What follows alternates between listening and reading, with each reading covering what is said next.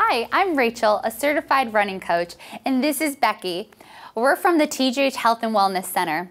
We'll show you a few stretches to do after running to keep you moving freely.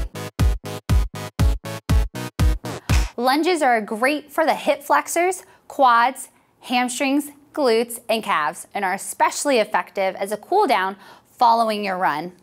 First will be a front lunge with a high knee variation.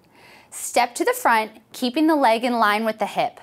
Then bend both knees so that you have 3 90-degree angles, or what we will call triple flexion.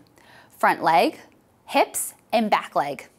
Next, drive the heel of your back leg to the ground, straightening your back leg. Try to keep the front leg from changing its position, but it's okay if it does slightly. Next, lift up to a high knee and then step forward again on the alternative leg to repeat the movement on that leg. Complete 5 lunges on each leg.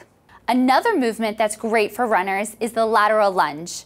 As runners, we continually move in a linear plane, so the lateral plane unfortunately gets neglected.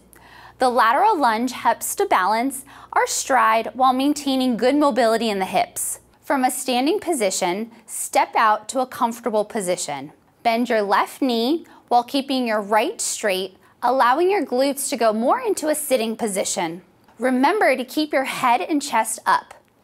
Now switch from bending your left knee to bending your right knee while straightening your right. Hold each side for 2 to 5 seconds, then switch again so that you have held each lunge 5 times. Then just stand up and shake out your legs. 2 important points here is to try and keep your toes pointed forward as much as possible. A bit turned out is okay, but it's best to keep them pointed forward as much as possible. The second tip is to really allow your hips to release at the bottom of the stretch as you gain flexibility. Thank you for joining us. We hope these tips will help you stay injury-free. Enjoy your run.